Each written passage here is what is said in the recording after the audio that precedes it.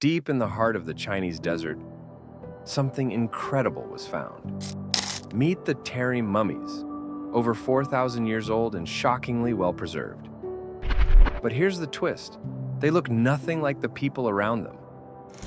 Wait, what? Ancient Europeans in China? How did that happen? These people were part of an ancient migration, possibly from Central Asia or even Europe. And guess what? Their fashion was ahead of its time. Plaid tunics, felt hats, leather boots, looking stylish for 2000 BCE. Oh, and they were buried with cheese? Yep. Some of the world's oldest cheese was found in their tombs.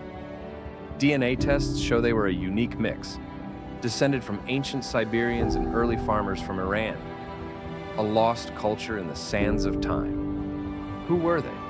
What happened to them? Their story is still unfolding. History is wilder than fiction. Like and follow for more mind-blowing discoveries.